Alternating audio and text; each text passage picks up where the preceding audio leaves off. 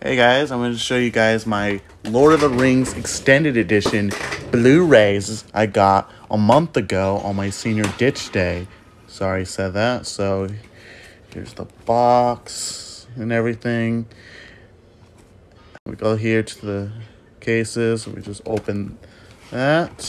Here are the movies right here. So we have is The Fellowship of the Ring,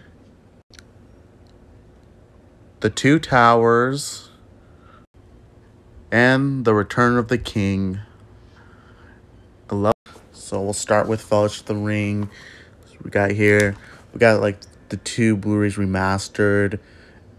We got 3 DVD special features original.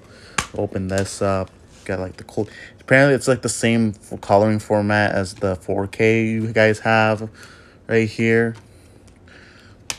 And we open this here, and then you get this cool special features disc. And here we have is the Two Towers.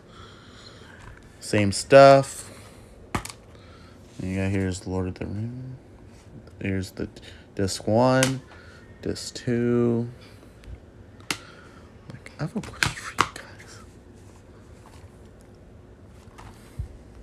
We open this up, and we have Return of the King. And you open here. And here's my Lord of the Rings film. And those are my Lord of the Rings films. And to Dan, I got your favorite movies. Ha ha ha ha ha. Ha, your favorite movie right here, Dan. Ha ha. But let me ask you guys something. If you like the extended version, how do you guys watch it? Do you usually like put disc 1? Did you watch like both discs to watch this repeat so you can stick with the same movie, or do you just like watch disc 1 on day 1 and the next day you watch the part 2 of the movie? Because that's how I do. Because if I watch both of them, I'd probably just fall asleep.